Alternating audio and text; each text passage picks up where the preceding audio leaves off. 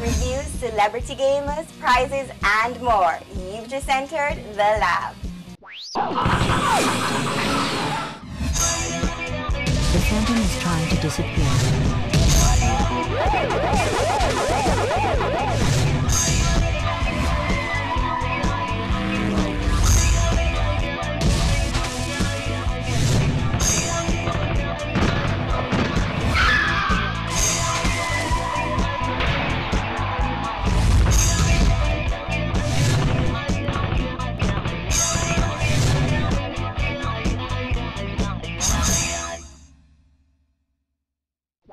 More cool reviews.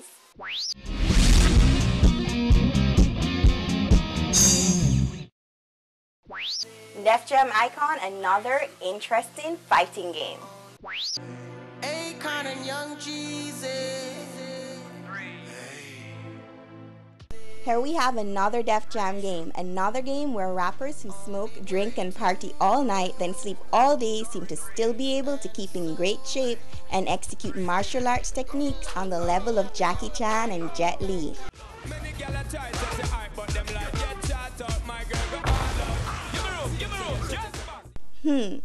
I'll get straight to the gameplay. In Def Jam Icons, the controls have changed a bit since Fight for New York. In some ways it's for the better, and in others it's for the worse. The bad first. You're not able to run anymore, and in this game you're able to throw your opponents way across the stages. So with the fact that you can do these amazing throws, you'd like to be able to follow up by running to your downed opponent and continue the beatdown before he gets up, but no, you can only stroll across to him or roll or flip, which still doesn't cover much ground.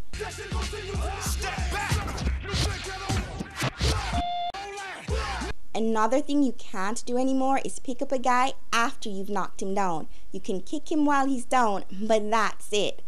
Picking up your opponent and continuing the fight was a well-placed element in Fight for New York. This and the running technique should not have been omitted. Also, one more thing that might bother some people are the controls. The controls can seem very awkward at first. As a matter of fact, they might seem awkward the entire time you're playing, if you're not the kind of person to adapt and get over the fact that you're not playing Soul Calibur anymore. What happens here is, because of the button layout, even though the game moves at a slow pace where the fighting is concerned, if you're not an experienced gamer, you might find these controls very frustrating. To execute certain techniques, you'll have to do combos that involve using the right analog stick and the left D-pad. And then you have these special turntable styled moves where you do a turntable mix styled motion both on screen and on the control pad to manipulate your environment and deal more damage.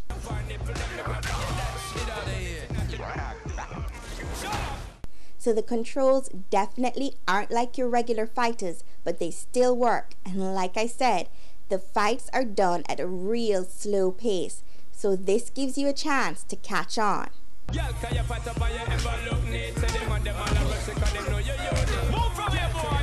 The good news about the gameplay is, 1. Even though it's hard to believe these rappers find time to practice and master the martial arts, the moves do look believable. The fighting has the same gritty street look to it, although I wouldn't expect to see Sean Paul in a street fight doing techniques like these. The actual fighting still looks realistic. I don't see anybody jumping 20 feet in the air and shooting projectiles from their fists or palms.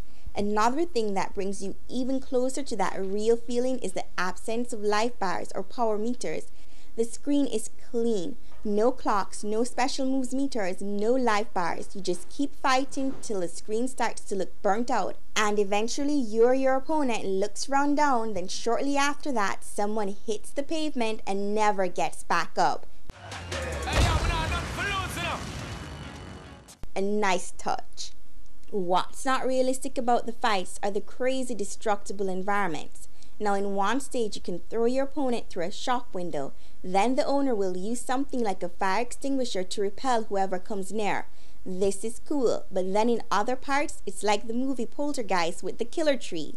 You have cars and helicopters swinging about, knocking you over, and vault doors and camera cranes, all with lives and minds of their own, adding to the chaos. This is fine when it works in your favor, but when on the losing end of a bout, this will upset you. On the subject of the environments, let me talk about the visuals. The graphics in Icon are really nice, especially during the fights. The textures and colors of each stage are really nice. I particularly love the gas station and the neighborhood scenes. Real sweet. And the character designs are also well done. A lot of detail, from fighting techniques to body language to facial expressions. Great.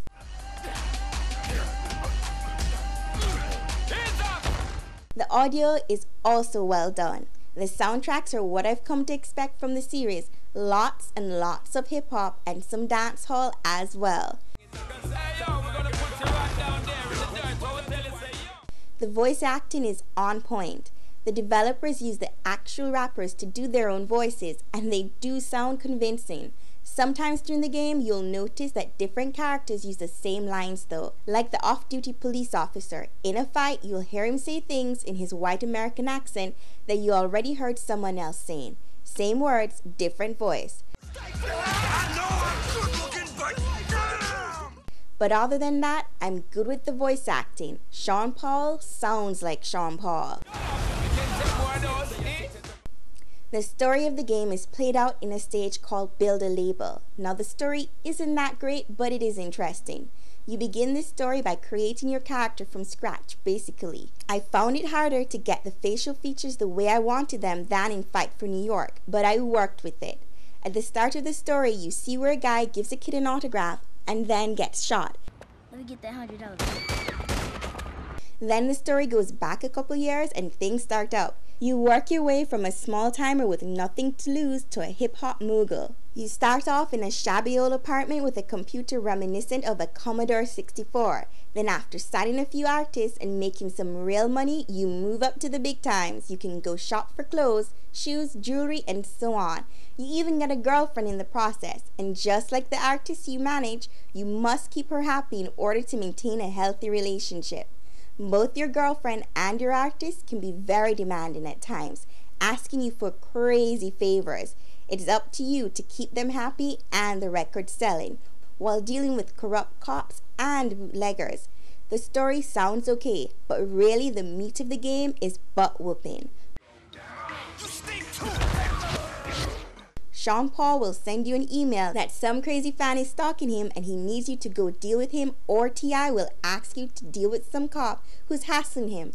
Either way, it all ends in punches and kicks being traded, then respect will be earned based on the outcome of these fights. That's what I'm talking about. Again, I'm happy that our very own dancehall music is being highlighted in a popular video game.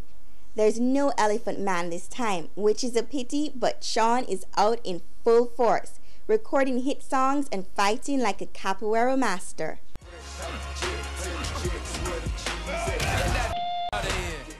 Def Jam Icon also offers decent replay value. Other than the Build a Label mode, you can go at it in Versus mode, choosing from the roster of hip-hop stars plus the characters you unlock in Build a Label mode and your custom characters.